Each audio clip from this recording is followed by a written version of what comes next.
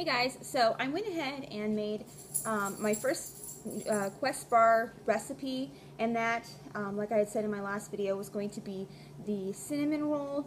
I did things a little differently. For example, when it says to roll it out, I'm not sure how they rolled it out to make it the way they did, because in their recipe they cut it into 4 strips, and by the time I rolled mine out, even as thin as I could possibly get it, I made 2 strips when I cut it. I just went right down the length of it.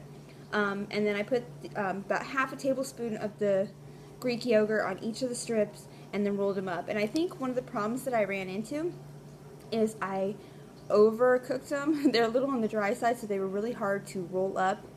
So I think next time I'll probably use the microwave and not let them go for as long, so they're a little bit softer and they roll easier. So I have some very interesting shaped little cinnamon rolls using my Quest bars.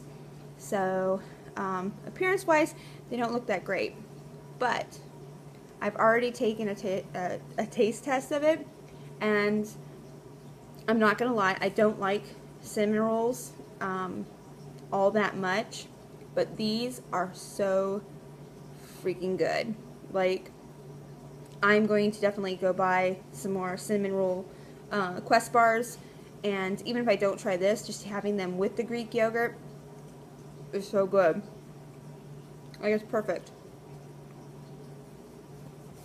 2 thumbs up for this for sure. Love it.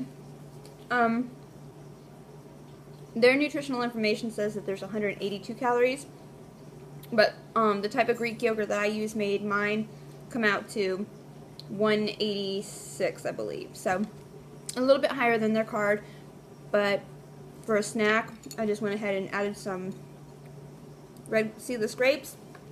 It is so good. So I'm gonna let you go because I'm gonna finish enjoying this, and definitely wanted to say, first recipe that I've tried, I love it. The Quest bar itself and the cinnamon roll is delicious. I'm definitely going to make this again. So thanks for watching, guys. Bye.